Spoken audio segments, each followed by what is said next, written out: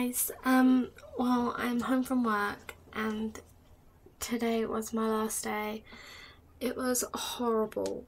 It was a brilliant day, but it was horrible to say bye to the kids, and because I've been there for 9 months, it was really horrible, like, to know that I might not ever see them again, so that wasn't fun. But I got really nice flowers.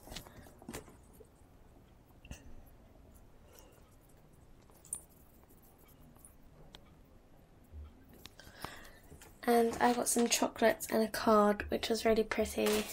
Let me open this. And it was fun. I was going to go to TGI Fridays, but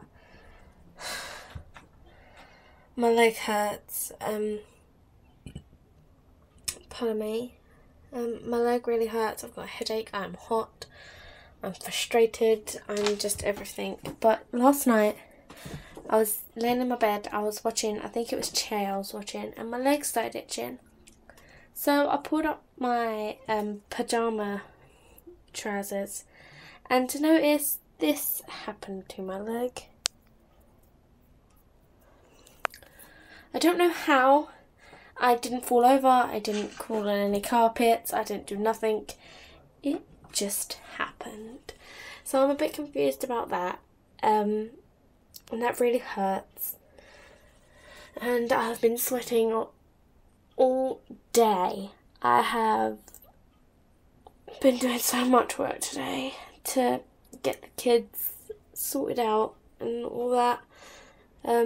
Most of the kids, actually all of the kids, cried when they all gave me flowers and little presents. I got like loads of chocolate and all that, and they all started crying because it was my last day. But it's been a fun 9 months working in Vicarage. It was so fun. Wait, sorry. What? But it was really, really, really fantastic. But onto a more serious note, did you hear the fucking thunder last night and the lightning? If you're in the UK, yeah, mainly East Amish, you'll understand what I'm talking about. Let me open a window because it's really hot. Basically, I was sleeping, and about like 3 o'clock in the morning, the thunder and lightning woke me up. And I don't like thunder and lightning. I was scared. I hate it. It frightens me. So I nearly cried, and I wrote to my mum. Doesn't matter how old you are. You always need your mum. But it's been a good day. But it was pissing down with rain last night. It was fucking chucking it down. But that's all for vlog 14, can I say? Alright guys, thanks.